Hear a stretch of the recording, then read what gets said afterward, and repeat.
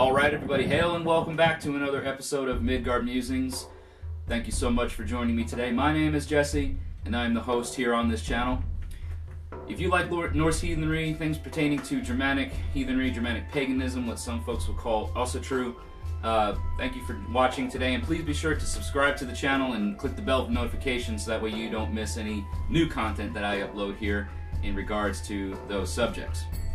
Today's video is going to be on the subject of dealing with betrayal and repairing the damages that have been made to what I would refer to as the Frith-Web. Okay, and this subject kind of came to me as a topic to talk about kind of on the coattails, or riding off the coattails of one of my last videos about forgiveness from a heathen context. I will link the video up here in an annotated card for you to check out, and it will also appear at the end screen of this video. So without further ado, let's jump right into this. Before I go much further, if you haven't yet, please check the description area of this video for the Linktree link that gets you to a bunch of different sites that you can check out that support Midgard Musings. There's Patreon, some merchandise through Teespring and Redbubble. I also do rune sets, donations for PayPal, buy me a coffee. All that type of stuff is in the Linktree link down in the description, so be sure to check that out while you're here as well. Alright, so the topic that I wanted to talk about today, as I said, was that of betrayal. I think everybody here has felt betrayed to some degree from somebody or somebodies at one point in their life. This isn't an inherently heathen thing, but we definitely, depending on the circles that you get into and the types of heathens who you speak to, there's definitely a worldview approach to how we deal with betrayal as heathens go. And one thing, as I mentioned earlier, the damages that come to the Frith-Web, what's called the Frith-Web. You may hear that term Frith get used very frequently in heathen circles, on heathen pages, heathen videos. You may hear that term get used, and if you're new to heathenry, or you may not know, even if you're not a heathen, you may not know what is he talking about when it comes to Frith. I'm also going to have a video linked up here to a very informative video that was made by Eric Shervin over at the Ravens Call, and I definitely recommend that you check out his channel here on YouTube as well. But he did a video kind of going over the meaning of Frith and the differences between Frith and Grith, because the term Frith kind of gets used, especially in online platforms, as a description of things that exist, or something that exists online, and it just simply cannot be. There's no way to have Frith or to build Frith strictly from social media, from a social media platform, or from an online perspective. So the idea of Frith is very closely tied to kinship. I will just say that so much, blood kinship in particular, but also to kinship by marriage and adoption and fostering and that sort of thing. The words Frith, and also you may hear the word Sib, they're often used kind of interchangeably to describe the state of being of people involved in a sort of kindred relationship. That term Sib, or that word Sib, we can see the connection with that in our modern word sibling, when you are referring to, you know, your brother, sister, respectively. So the term Frith did not merely indicate that there was a maternal or material fact of blood relationships. Okay, it rather describes the essence of the relationship itself, the joys, the ups, the downs, the responsibilities, the interdependencies, burdens and benefits that kind of characterize it.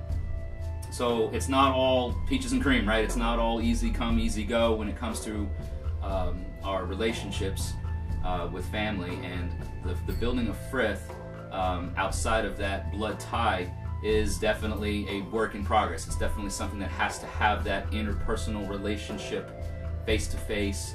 You know, I'm here with you, you're here with me, we're here with each other, and again, you can't experience that from just talking to somebody online and engaging in a conversation online.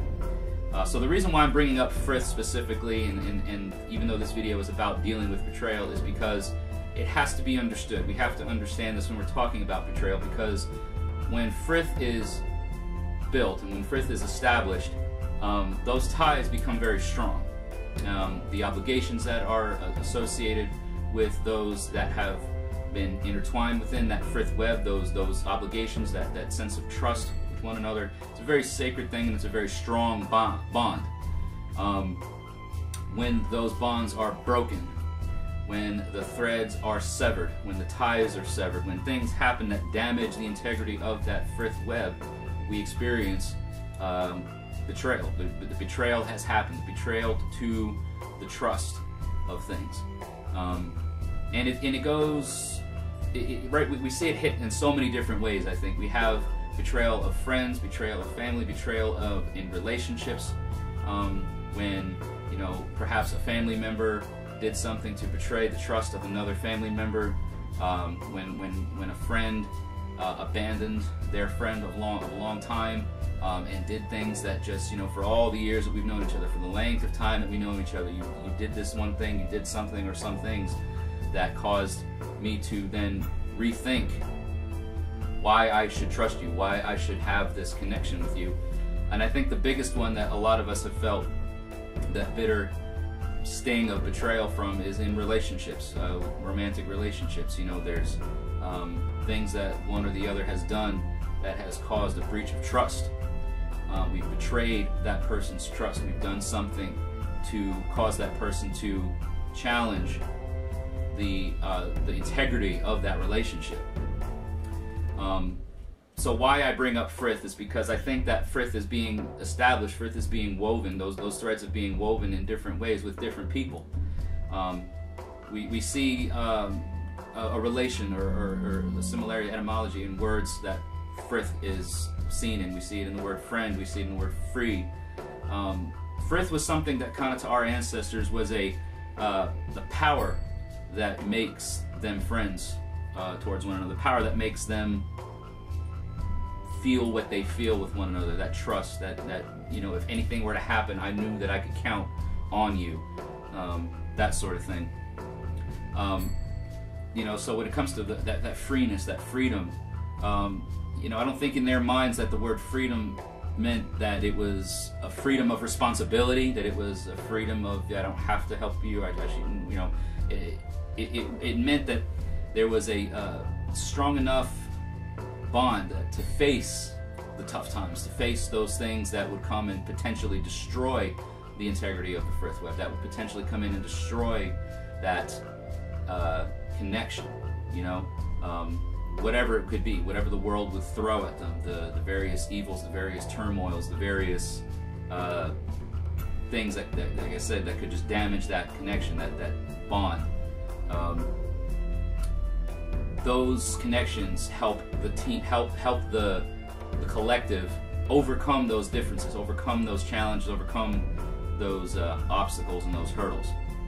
So when we are surrounded by people, when we have that Frith established and built, and when we have those connections, we're better able to deal with the challenges. If we're just a lonely wretch out there by ourselves, kind of dealing with things, we're much more susceptible to those attacks, and much more easily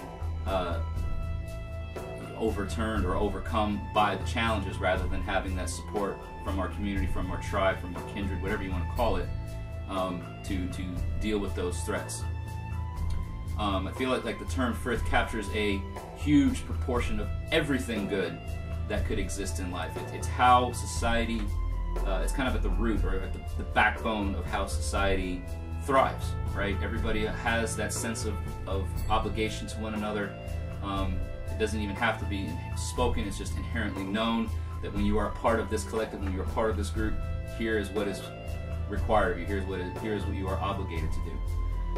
So again, now that we have like a basic good understanding of the Frith thing, and again, I encourage you guys to check out the video that I linked up from Eric's channel to listen a bit further on the meaning of Frith versus Grith. But when that is broken, when those ties are damaged, and when the web is damaged, what happens? What do we do to repair those damages if they can be done? And it goes back to some of what I talked about in my previous video about forgiveness. There has to be something, a payment, a ransom paid, what we call shield. There has to be something that is required at the hand of the offender to repair and bring back that sense of wholeness, okay? To repair the damages that was done. So you have to come back, and it's not just a matter of reconnecting, it's a matter of enforcing that connection, reinforcing, and spending time there on that, because that's a point of weakness now.